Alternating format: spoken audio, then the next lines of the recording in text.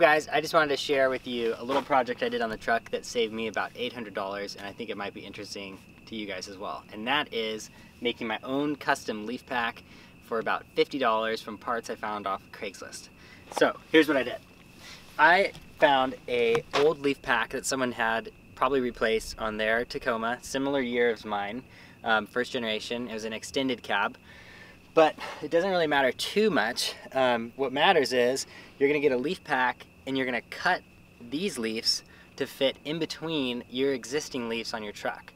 So you're gonna go from a leaf pack that has 3 leaves in it to a leaf pack that has 5, which is exactly what I did. I just used an angle grinder, took measurements on my existing leaf springs. So if you wanna imagine this is the leaf spring on my truck, I added a leaf right here, so in between length, and then added another one down here. So basically just made graduated steps all the way down to the overload leaf with this old leaf pack, and the result was awesome.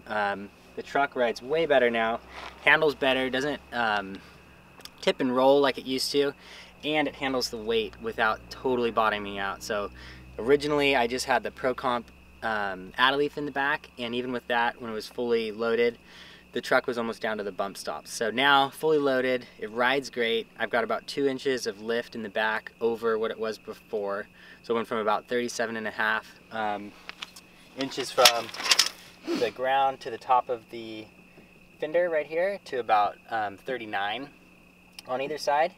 So super stoked on that. It rides super well.